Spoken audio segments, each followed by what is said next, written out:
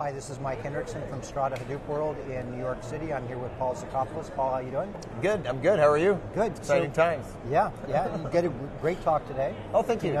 And you're the VP at IBM for big data and other things. Big data, technical sales, and some competitive work. Yeah. So tell us a little bit about what the main points of your talk were about today. Yeah. For people who couldn't see it. Yeah. What are the messages you wanted to leave people with? A couple things, right? One thing is I talked about this thing called a polyglot environment, right? Yeah. And we're at a Hadoop conference and it's all about Hadoop and that's exciting, but the world isn't just Hadoop. And so the first thing I want to get across is, look, data is going to reside in multiple places in an advanced architecture for analytics. And it'll sit in RDBMS, it'll sit in NoSQL, it'll sit in Hadoop, it'll sit in object stores. And that was the first piece. The second piece said that without analytics, big data is just a bunch of data. So this is about analytics, right? It's not just about having a huge cluster, it's about the value out of that cluster. And so really that maniacal focus on the shift from spending money to save money, which was the original Hadoop use case, to spending money to make money goes hand in hand. Right. And then I think I rounded that out by saying infuse the analytics, but infuse the data delivery. Because there's all kinds of people that are going to go after the data in the cluster. So those could be, R or SPSS modelers that want raw data, but they could be line of business users. And they're going to require different refinements of the data. So you need these refinery services that flow across the ecosystem. And that's it in a nutshell. So, but you come from that from a different perspective because you are with IBM.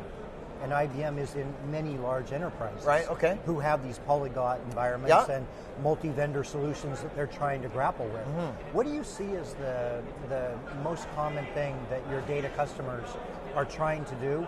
Where they're coming from and where are they going? Yeah, so there's a couple things there. Yeah, there was. Yeah, there's some mishaps at customers. Let me start with that and say where they're going. Right? I think it starts with what is the biggest mishaps. Big data as a science project is a mishap. Find the business case, drive that. So clients are trying to drive business case because they're trying to spend money to make money. I think governance is an overlooked thing. The amount of clients I feel they're like running with a pair of scissors. Governance begins at the start. And if that data is in RDBMS or if it's in Hadoop's HDFS, it doesn't matter. Personal identifiable data is personal identifiable data. So where they're trying to go to? They're trying to drive agility. So they want to drive analytics in an agile manner. And this isn't to cut out IT or the middleman to analytics, if you will, but it just takes too damn long to get insights into the data. So we're talking about cloud models and being able to burst from on-premise or the ground into the cloud, these analytic workloads.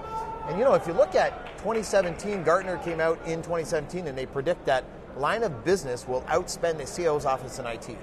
So it's about self-service BI and then leveraging these analytic components in the cloud.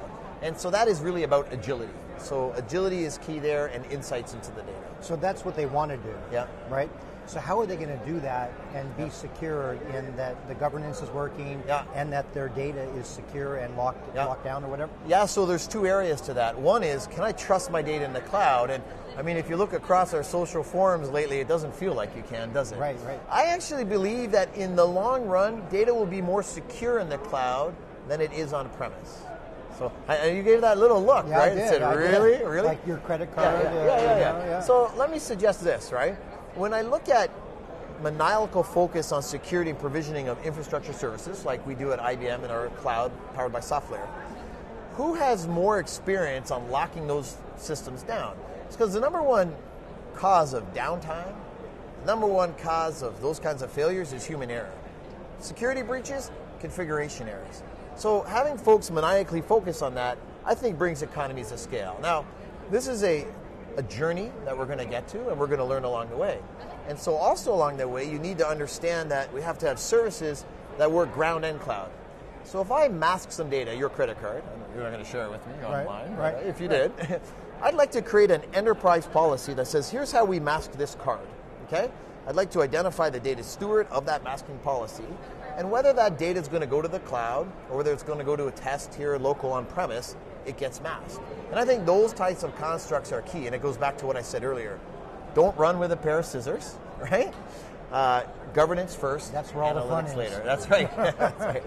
So you talked also today about Big Match. Yeah. Can you unpack that a little bit? Big Match was so exciting because if you look at the way, how do we match information together? So I'll give you a common business problem in government. This may come as a surprise to you, I don't know. In Canada, governments don't all talk to each other. Really? It goes the same way down here. Oh, really? So imagine oh, if you're in Canada. Yeah, right? that's right. That's right. Okay. There are not enough A's yet to figure that out, but they'll come. So imagine now I'm trying to do child protection services, right? So in a province I work with, child protection services doesn't have access to justice, doesn't have access to parole, doesn't have access to social, to try to understand what's going on and protect a child. No one wants to share all the information because of privacy, but then they end up sharing none of the information. So how do we identify some keys? And that's the premise, and then match the information together. This particular individual is on parole, and it's the parent of this particular child that's with protection services. So now let's move to my demo and Big Match. The way we do that is in relational databases. And when we talk about big data, we are talking tens of hundreds of terabytes of system of engagement data. So in the demo, I went and grabbed Twitter data. And how do I match that with my system of record, my customer data? And that's just not going to work in a database. So it's not going to scale the way we want it to scale with agility and economies of scale from a cost perspective. So creating Big Match is IBM's native matching engine, probabilistic engine, and it runs natively and built for Hadoop. And now I can do that at scale. Right? So I talked about 10 million rows in a couple seconds. That's what we were matching. And just in local, we have a financial services company that has matched with 90% accuracy their clients in their system of record with social profiles and systems of engagement. And to get the opportunity to learn things like your hobbies and your interests. And it's just going to open up the door to getting a 360-degree view of the client. Excellent. Yeah. So where do you see that going in the future? I mean, is that going to be deployed in more government and maybe even relief situations where, let's say another hurricane came and we're putting everyone in a big stadium together? Yeah. Do we want the pedophiles mixed with children and, you know? We don't want any pedophiles. Right, We'll put them in the jail. But yeah. Can you disentangle them from the world? So listen, I think what you're going to see, and you're on a different point, and I'm going to hit that. I think what you're going to see is this matching engine take off. If I'm successful, you'll see it in government for better cities and better community and citizenship, and you'll see it in retail for a better customer experience. Sure. Now you talked about the bad guy, which is really interesting, which comes into Big Match, right? And now we take that to another level that we call entity resolution, right?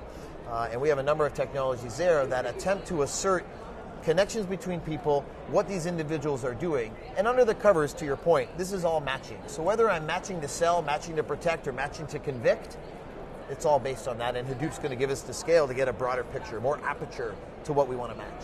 So IBM has so many divisions, and it's so large. How does someone find out more about what you guys are doing in the data world? Yeah. Because I know there's Jeff Jonas out in Vegas has his stuff going. Yeah. You're in Canada. Yeah. And there's a group in North Carolina. That's right. They're all over the place. In New York. And yeah. So how does someone find out about how to get involved with what IBM has in the data world? Yeah, I think Jeff Jonas is terrific. He's the guy behind that entity resolution stuff. Great. Incredible speaker. I would self-plug and say, if you follow me on Twitter, @BigData_Paul Z, I bring this story well before it goes to my books and to the stage at O'Reilly. I bring it to Twitter first. But you know what? There's this thing called Google, right? And type in IBM Big Data. And I think you're going to get a plethora of connections to all kinds of stories that come from different parts of our company. Because I'm from the information management brand, and we'll talk about that. But there's all kinds of discovery, like the work we're doing in Watson Analytics and cognitive, right? Exactly. We are going to change the face of medicine with the work we're doing. And the stuff I talk about is what I'll refer to as Watson Foundations. This is how I build and trust the information. And then we get into cognitive. So, some key searches on Watson, on those kinds of things. Medical as well. Yeah, listen, I'll tell you this on medical. The way we treat cancer today, in my opinion, is barbaric. It's like the way you would take out, if there was a terrorist in the city of Ottawa, you wouldn't blow up the whole city of Ottawa. So we're going to talk about bespoke cancer treatments, and that's going to come from big data and cognitive. It's a whole new world, and it's exciting. Excellent. So Paul, all the problems in the world that exist, what would you sick big data on to fix? And, with what you know and what you can do, what would you fix? So, I'm a data guy, so I think I could even fix my marriage if it was in, but it's not in trouble because my wife's watching, but I could fix anything with big data. Look, you can drive big data for good, and it can be left for bad. If we were to drive it for good, I would really focus on things like traffic flows and congestions in the billions of dollars that are lost worldwide to economies. I would focus on healthcare. In Canada and the United States, this is the number one, number two percentage of GDP spending by the government, and it's out of control. It's not sustainable. So we can make advances in those kinds of medicines and those kinds of better patient outcomes. I think we all live longer, and if we all live longer, then we can worry about you buying a new laptop or a shirt. How do we make that happen? How do we get large governmental organizations and healthcare institutes to actually use the data and make sense of the data and put it to use? You know, it's a great question, and it comes from kind of the confluence of a number of groups working together. And, you know, I'm proud of IBM and what we've done in the medical area around Watson and finding a cure for cancer, working with Emory, Cleveland Clinic, Memorial Sloan, and those kinds of folks, like leading edge.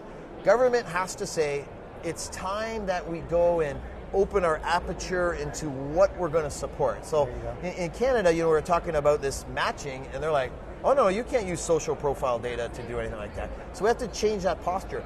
And as a citizenry, we have to change our posture in some of the information we're willing to share. And by and large, whether it's government or retail, I'm willing to share information with you if it's for my betterment, as long as you curate that data properly and you don't collect it without my knowing. Right? Those are big things. Sure. And if we can all get past these blocks, we could come and synergize. We can actually make the place a better world. I know that sounds cheesy, but we can actually do that. So, well, Paul, I look forward to seeing what you guys do at IBM. It's a pleasure. Thank Take you. care. Cheers.